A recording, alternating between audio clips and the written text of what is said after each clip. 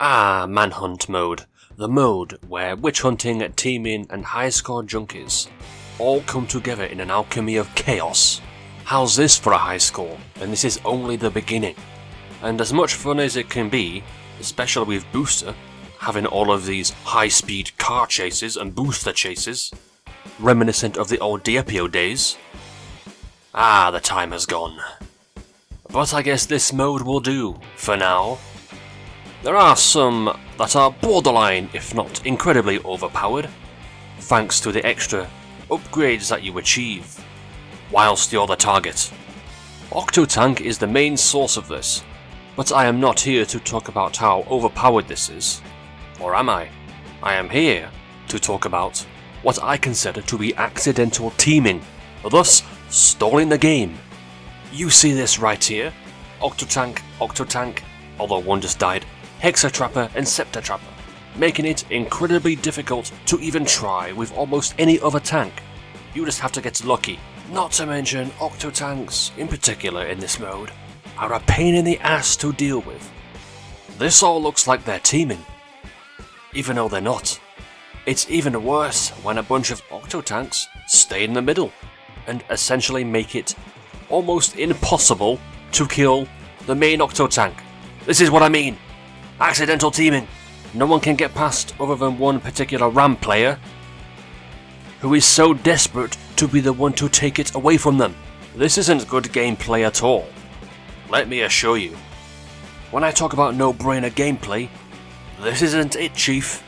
This is just fundamentally broken, and you cannot change my opinion otherwise. And this is not how I want to team with my fellow brethren here. This is absurd, and I am a fraud. Accidental teaming makes me a fraud. Yes, please kill me. I deserve it at this point. Imagine being almost indestructible by just staying still.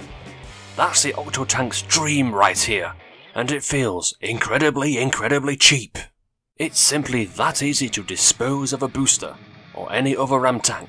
Like, is there any fun when there's no genuine challenge? Maybe it's challenging it for others, who knows?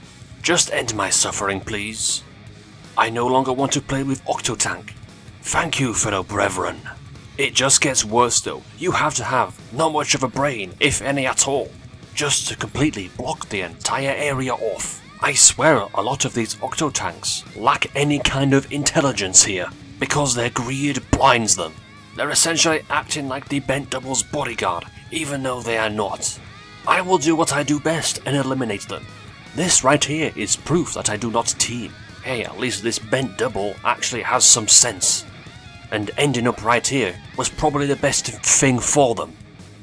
You just simply cannot win, because as long as there are players who don't know what they're doing, something like this will never change. I don't know why they even bother trying sometimes when the bullets are even stronger when you have extra upgrades. And look at that, this fool can chill, knowing the fact that they have a lot of unexpected and unwarranted protection that they never asked for. Like, how can you do anything to the target when a stupid Octotank is in the way? And I guess that lone player who doesn't care about the target and just wants random score. But these Octotanks are making it far worse than it's supposed to be, so all I can do is take matters into my own hands and eliminate every Octotank there is, which is just one. And whenever it all breaks free, it happens again, generally because the same player is acting stupid. As usual, they are that greedy. It is much better if you move around the entire maze map and actually show some skill for once, even with Octotank. Even I have done this, and I was always moving. But brain-dead gameplay like this? Never a chance. But I will end this with what I consider to be such a good, very good kill, because they think we're teaming, and this is undeniable proof that you should not trust anyone. Do not accidentally team. Do not genuinely team. That simple.